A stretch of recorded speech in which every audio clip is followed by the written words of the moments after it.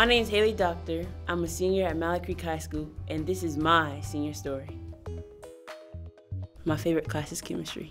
It's a mix of math and science together, and it just comes easy. One of my favorite hobbies is art. You can take like what's in your mind and make it real. This is our year, class of 2020. My friends here at Mallard Creek, they're crazy, funny, they keep me on my feet. I'm the starting center for the Mallard Creek basketball team. Really, that's what really got my friends, my group of friends.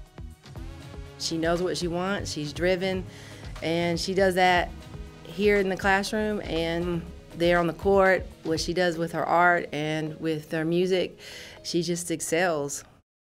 My 7th grade year, my mom passed away at Emmanuel AME Church shooting. That was the night I was supposed to be with her. It took a few years to not get over it, but like realize that it was reality. I still don't believe it sometimes.